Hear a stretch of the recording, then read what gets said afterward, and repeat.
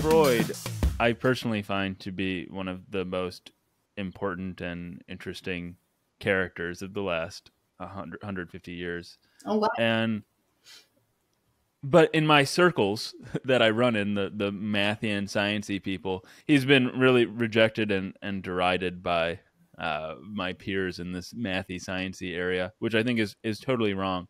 But I haven't yet gotten to talk much about him on the podcast, though I hope to have tens and tens of episodes on Freud at some point in the future. But for now, granted, he was very interested in mental illness.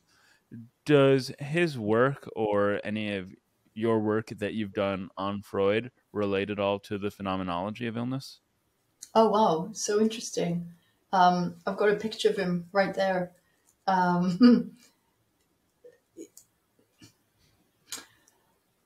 I think some of the ideas are easily transported across. For example, the idea of internal conflict, right? Which was, I mean, in some ways, his real revolution is to say, look, we think there is this subject, there is this agent, this unified thing, but actually that's just the result of an internal struggle and conflict between the different agencies of, within the mind.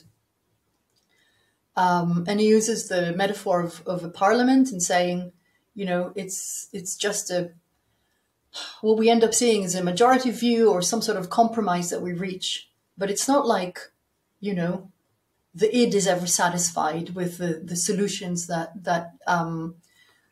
we see expressed as consciousness or or something like that. So I think the idea that within us there are different forces that kind of push and pull in different directions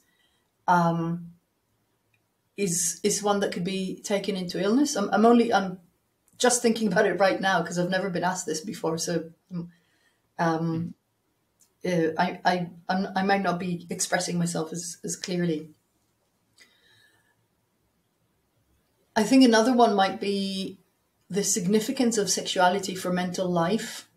Not just in adults, but also in children, and the potency of the two drives, the sex drives and the death drive that he talked about in his later work, again, are also a way of saying, we are embodied creatures, we are human animals, and that is very significant, I guess, in the case of illness, in appreciating and understanding our physical vulnerability and our physical limitations.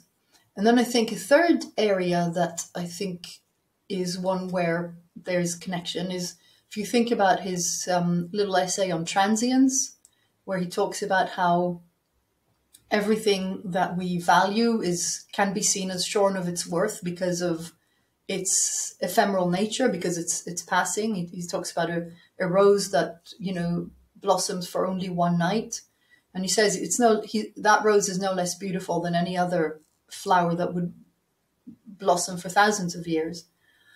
So that focus on transience, on the ephemerality of things, is, I think, a very important piece in the bigger picture of human beings that I would like to ultimately develop, where they're prone to illness, but they're also